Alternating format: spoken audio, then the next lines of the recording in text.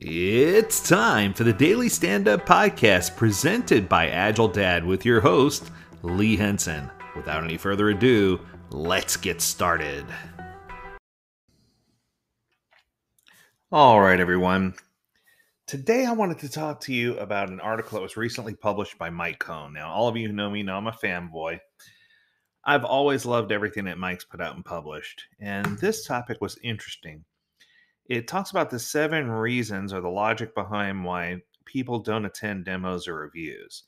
And many of these problems are things that are pretty easy to fix. They're kind of captain obvious, but sometimes I guess we just don't think of the most obvious things. So I thought I'd go through this list of 7 with you and talk about what Mike sees and kind of give my input or my feedback on it as well, because I think together we can probably give you a pretty good synopsis about the whole, hey, let's get the right people to the review. Yes?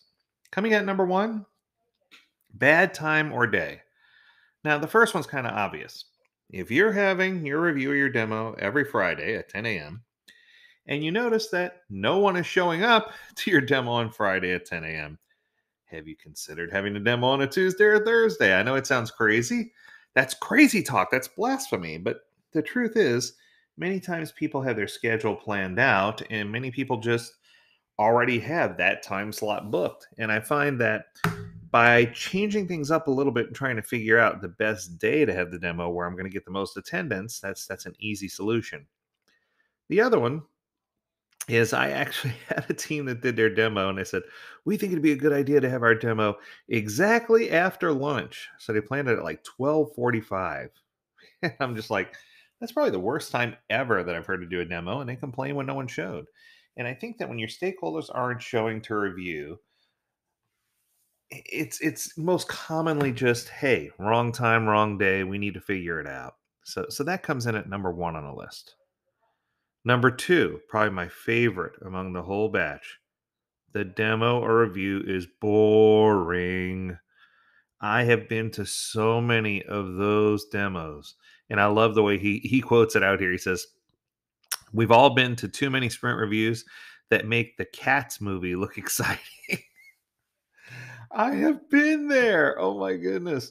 When you go to the review and the product owner is introducing each product and each person is going up and showing, and you're getting countless amounts of feedback that's wholly irrelevant. You know, you need to get to the point where you're not in that situation. You need to get to a point where you are excited about what you're about to present and you're presenting exciting things. I mean, everyone does not have to see that you can drag and drop an item from one column to another. I mean, unless that's a critical feature, there's no reason to show those types of things. I feel like we've been trapped into believing that we have to show everything when the truth is 75 to 80% of the people don't care about the feature. You probably shouldn't be showing it. Just trust me on this one. You need to control and throttle back what you're demoing and how you're demoing and who's demoing and make those meetings less boring. Number 3, stakeholders don't see the reason why they should attend. Every time I go, I don't see stuff that's interesting to me, or the last time I went, it was just this long drawn out meeting and I only cared about one thing. I can go to their desk and figure that out. If you're having a meeting and you find that the stakeholders are disinterested, that's probably a good reason or a good sign. That's your sign why they're not coming to your demo. If they're not coming to your review and they don't care, it's probably high time that you go and speak to someone and figure out what is causing them to not see value in what you are revealing or showing. And I think that sometimes we show people throughout the sprint, which is great. So then when it comes time for the review, people feel like I don't need to show. So I'm not saying don't show during the sprint. What I am saying is make sure when you do show at the end that you're making it interesting for the stakeholders and that they understand that the reason for them to attend is to support the team and to support the product and to provide feedback and to be there if other stakeholders have feedback about why the product was built a specific way. Coming in at number 4, it just takes too long. Oh my goodness.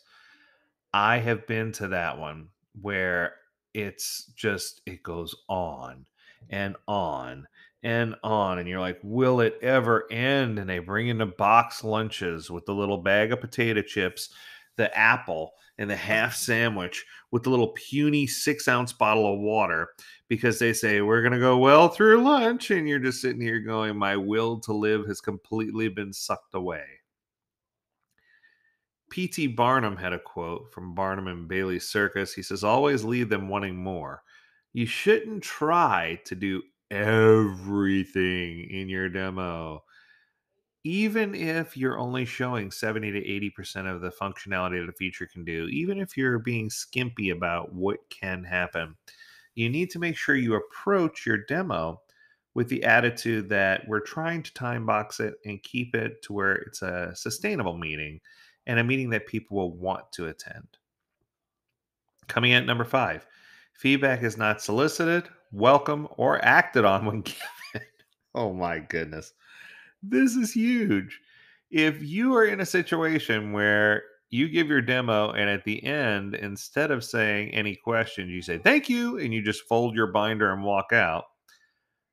I don't know about you, but regardless of political affiliation, I've seen too many of those meetings where a president of a country will go out and speak and then at the end they just walk off. They say no questions and they walk off. And it leaves everybody so frustrated. I think that there needs to be conversation about what you built without making the meeting too long, which means you start by making sure you're demoing the right things. And I kind of have a hint for this that I'll give to you at the very end.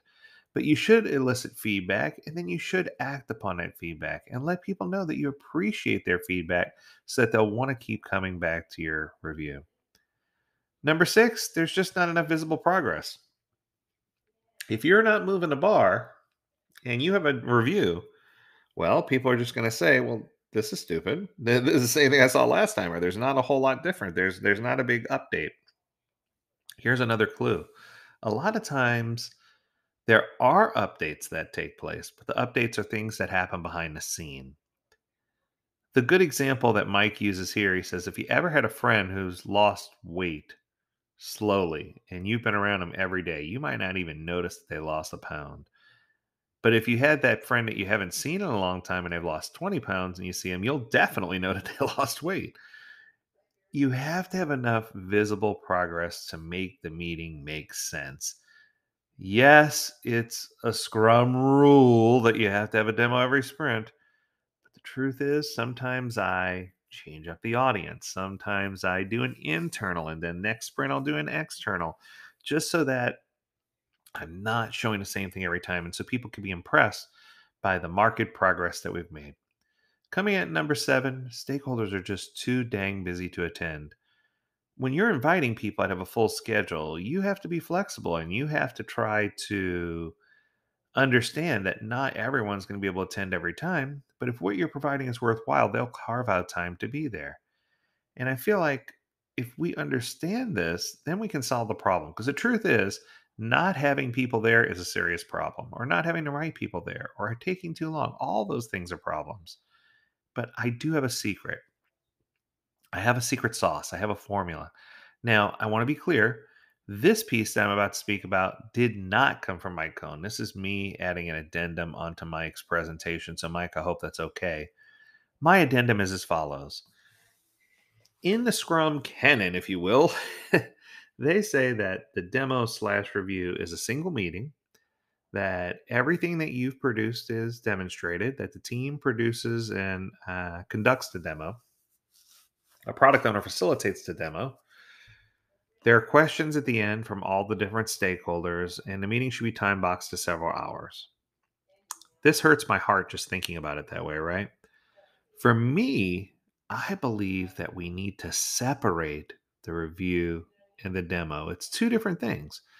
The review meeting should be internal between a product owner and a team, and the purpose is for the product owner to A, make sure everything meets the acceptance criteria, and B, decide which items are prepared and ready for demo and which ones are approved for demo.